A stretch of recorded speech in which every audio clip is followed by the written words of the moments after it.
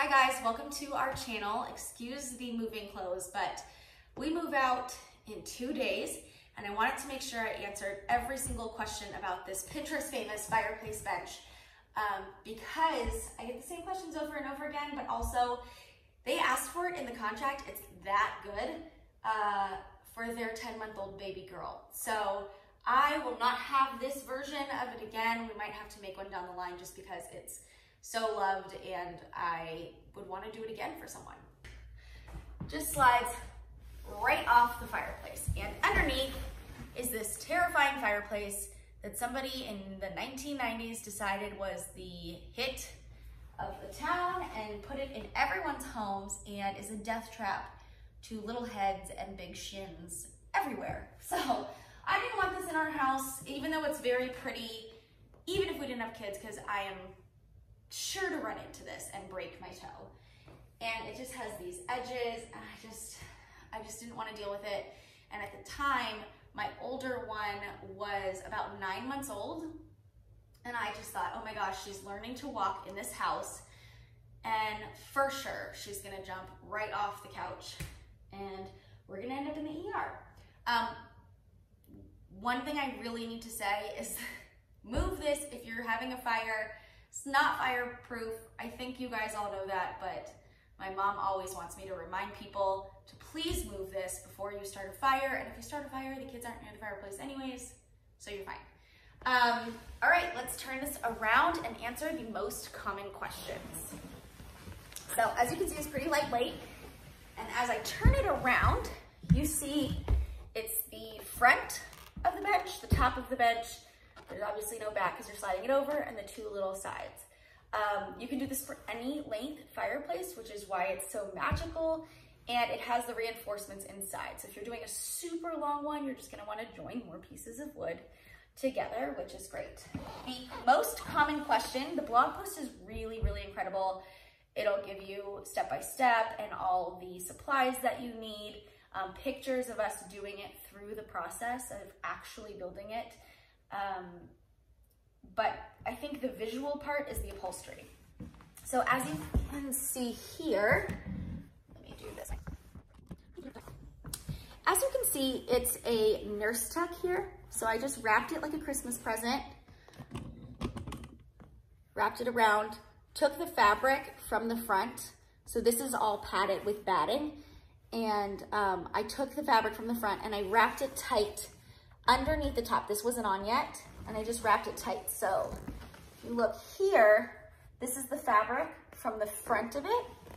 I pull it super, super tight, and I staple gunned it all the way. And then I did the hospital nurses bed sheet tuck on this side to make it really clean lines. Then I took the top separately.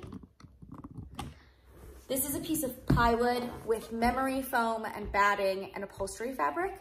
So I wrapped it like a present. I just put it on the sides. The thicker foam, I went just a little bit over the edges, and then the batting I wrapped all the way around to get those plywood edges covered. And then I did a present, like wrapped it just like a present. Right here, it just has these little tiny tucks.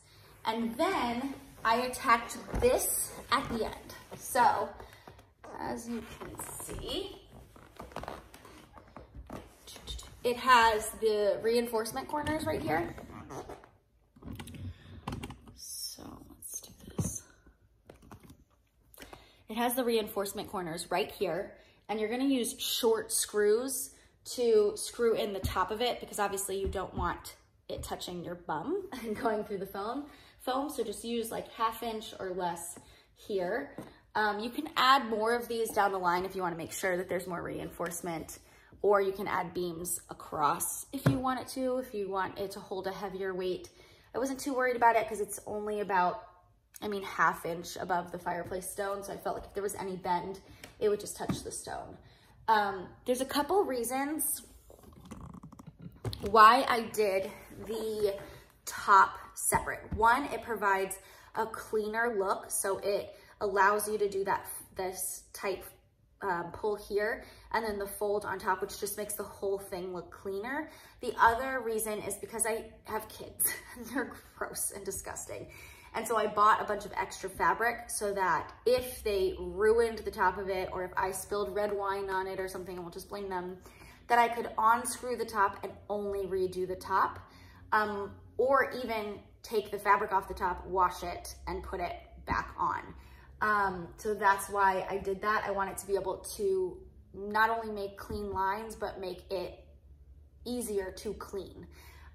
Scotch card this baby to no end. There are never too many staples. Go for it. And it has held up like a dream in the last 3 years. I can't even believe it. It's the #1 thing complimented in our house. The fireplace guy came to fix, see the back? He grouted in that, or whatever it is. And he was like, where did you get this? And I was like, well, actually, it's a DIY. And as I said, they asked for it in their contract. So we're leaving it with the home so that it protects their little girl.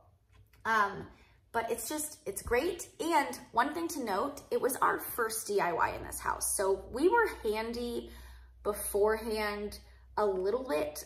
We had done, you know, some electrical. We could hang a light bulb or a fan. We had done baseboards before at my mom's house, and I love painting. I'd like patched walls and stuff like that.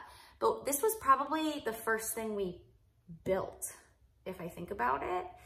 And it was the first thing we built definitely in this house.